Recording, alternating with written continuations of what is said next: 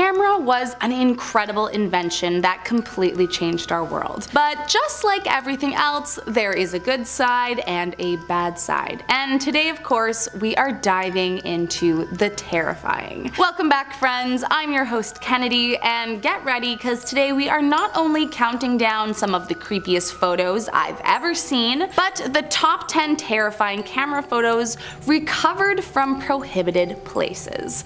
So let's get into it. Starting off at number 10, the Chernobyl exclusion zone. When it comes to creepy prohibited places, it's tough to beat the Chernobyl exclusion zone. And if you guys have ever seen one of my videos before, then you might already know I have a specific disdain for creepy dolls. And wouldn't you know it, the exclusion zone is filled with them. There's baby dolls sitting in abandoned hospitals, creepy dolls sitting on windowsills, some propped up on skeletal bed frames, others sprawled out in piles of debris. But the creepiest of all, I have to say, is this one wearing a gas mask. I mean, between the gas masks all over the floor and the one covering the doll's face, I gotta say this is one of the creepier photos I have seen emerge. Now, to be fair, there is a high possibility that it's due to some tourism interference, but interference or not, it's still not something I would want to stumble on in the wild. Next up at number 9, Gas Mask Island. Speaking of gas masks, located about 180 kilometers south of Tokyo is the island of Miyagi-jima. And although it's not completely prohibited, it's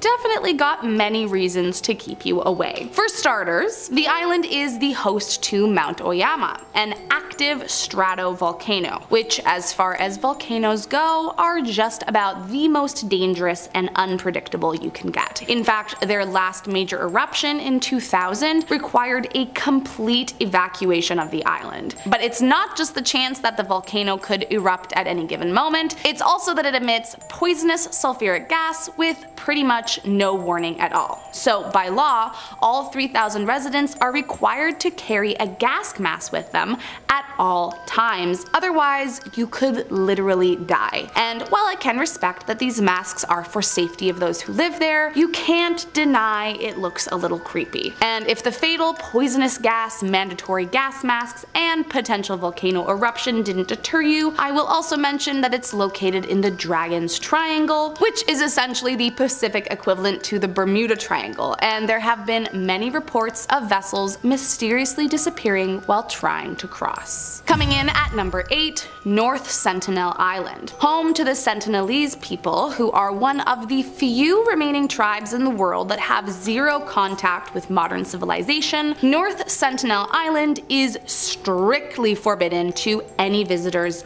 of any kind. Now, not only is the island prohibited to visitors under the government of India in order to protect the isolated tribe from disease, but it's also a matter of safety, as the tribe have garnered a reputation to violently drive away anyone who tries to enter their premises. Now, of course, due to their incredibly solitude nature, there aren't too many photos of the people in North Sentinel, but I mean, considering that most who have attempted to make contact have died, that shouldn't come as a huge shock. However, this photo in particular is probably one of the most famous ones captured, and it tells you everything you need to know about why you should just leave these indigenous people alone. Coming in at number 7, Area 51. You would be hard pressed to find a more famously publicly restricted place in America than the alien conspiracy theory zone of Area 51. And so of course I had to add it onto the list for you today. Over the years, Area 51 has been the suspect of countless UFO and alien conspiracies, and despite the fact that this top secret base has been around for some 70 years, the government actually refused to acknowledge its existence until 2013. And of course, this ongoing secrecy has only added to the suspicion that the government is hiding something extraterrestrial from the public. But things got heated up even further after a passenger on an American Airlines flight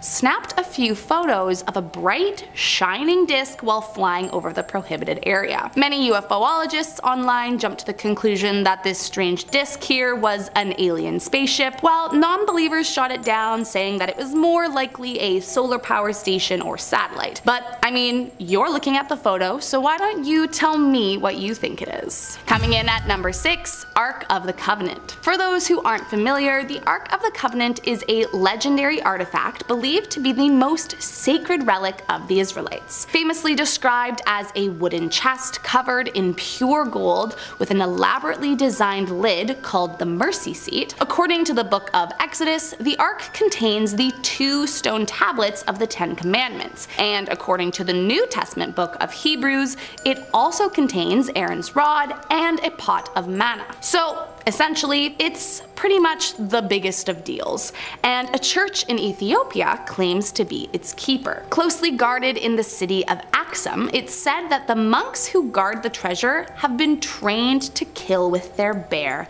hands. What's more, by some accounts, only the monk who is designated as guardian is able to see the Ark, and after assuming his role, he isn't allowed to leave the church grounds for the remainder of his life. However, due to the secrecy surrounding the relic, archaeologists haven't been able to confirm the legitimacy. But make no mistake, the mystery surrounding the relic has resulted in quite a few trespassers attempting to steal the Ark, the most recent of which was in 2021, where an estimated 1,000 people were hiding inside the church, 750 of which were found and killed by the Ethiopian government, while other civilians, like this woman, were severely injured. So yeah, just don't go snooping around this place. Coming in at number 5, North Korea. As a whole, North Korea is an incredibly top secret country. I mean, that's kind of their entire thing. Now, are you technically able to visit?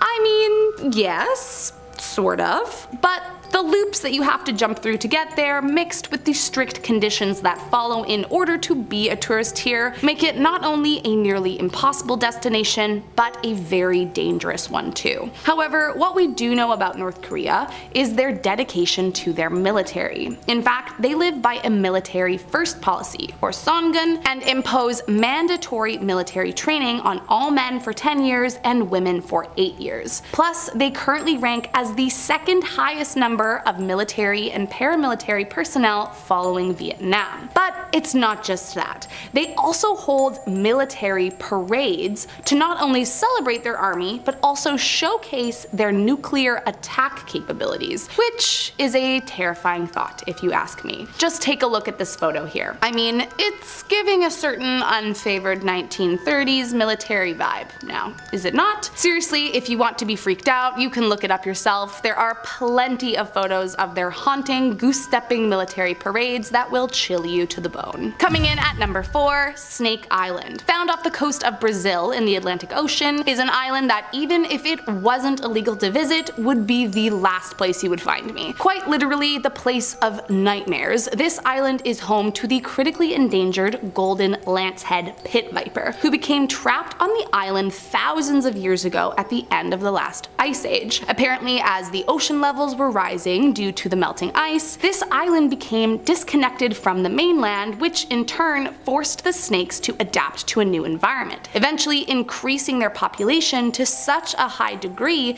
that the island was rendered entirely too dangerous for public visitation. Now, I bet you're wondering, there are tons of venomous snakes everywhere. Why is this place so different? Well, for starters, it is pretty small as far as islands go, only measuring about 106 acres, but it also is home to upwards of 4,000 snakes, each weaponized with a venom so deadly that it can actually melt human flesh. In case you're wondering, that is roughly 1 snake per square meter or 10 feet. Plus, if one does bite you, you are lucky to survive for another hour. So with that many deadly snakes trapped on that small of an island, pretty much everywhere you look is going to look like this photo here. And not only is it Indiana Jones's nightmare, it is also mine. Coming in at number 3, Poveglia Island. It might be a small, gorgeous dot of land in the Venice Lagoon, but this island is far from a picture-perfect Italian destination, and definitely not a place you want to trespass onto. Way back in the day, after already losing roughly half of the Venetian population to the Black Death in 1347, by the 1400s the people of Venice discovered the concept of quarantine,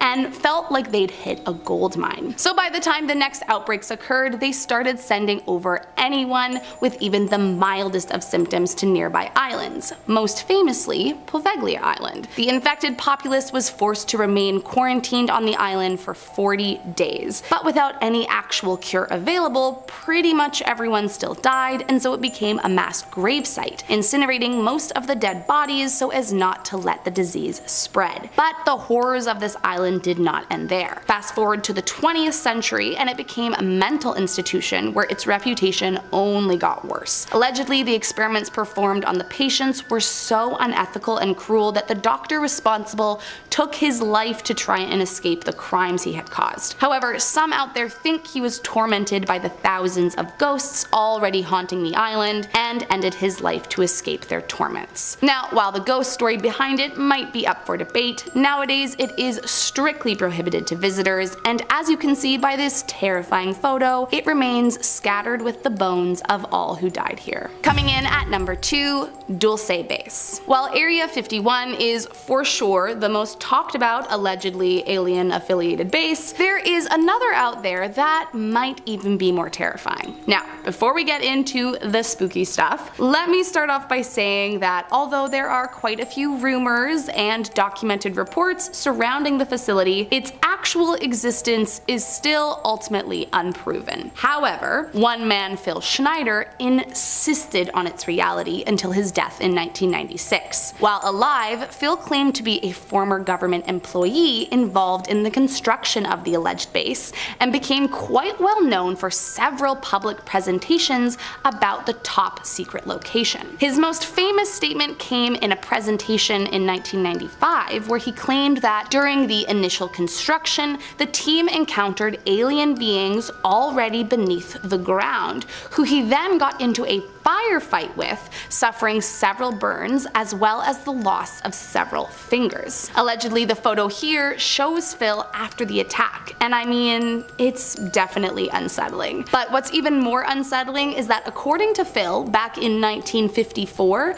the US government signed a treaty with aliens allowing them to perform experiments on humans in exchange for technology, meaning that all the alleged alien abductions would not only be something that the government is aware of, but they signed off on. Now, is this entire thing entirely conjecture? Absolutely. But hey, crazier things have been true. And last up in our number 1 spot, Mary Reeser. On the morning of July 2nd, 1951 in St. Petersburg, Florida, Mary Reeser's landlady went up to the old woman's apartment to deliver a telegram. But upon her arrival, noticed something strange, that her door was warm to the touch. Still, she opened it nervously, and to her horror, she found Mary almost completely reduced to a pile of ashes on her chair, with only a small part of her left leg and her shockingly shrunken skull remaining. But what exactly happened to Mary? Well, that's kind of the million-dollar question. Local authorities were unable to determine the cause of the fire, as the rest of the apartment was relatively unscathed. And when the FBI became involved, they determined Mary had essentially gone up in flames like the wick of a candle, while her own body fat fed the flame. But still, the question of how the fire started in the first place remained unanswered. Often referred to as the Cinder Lady, there was a theory at the time that Mary suffered spontaneous human combustion, but whatever it was that happened certainly left a terrifying crime scene. Well, there you have it, guys. I hope you liked this video. If you did, make sure to hit that subscribe button, and I'll see you next time.